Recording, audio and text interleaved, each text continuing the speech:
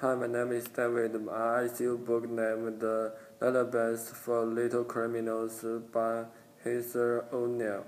This novel story around baby and leave her father. Baby's mother died a long time. Her father is young with a worsening heroin addiction and no experience how to raise a child because he still is one himself. My thesis is through her dad is a bad person, but he is a good parent.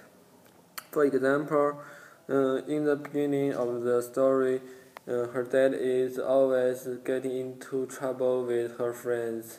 Little baby wandering the street of Montreal alone because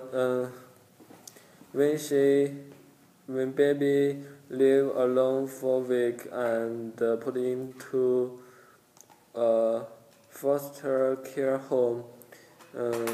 After 1 month, her dad promised that everything will go back to normal.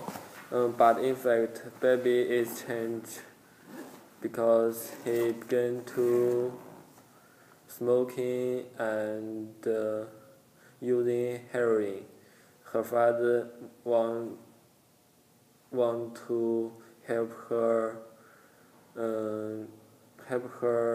go back in normal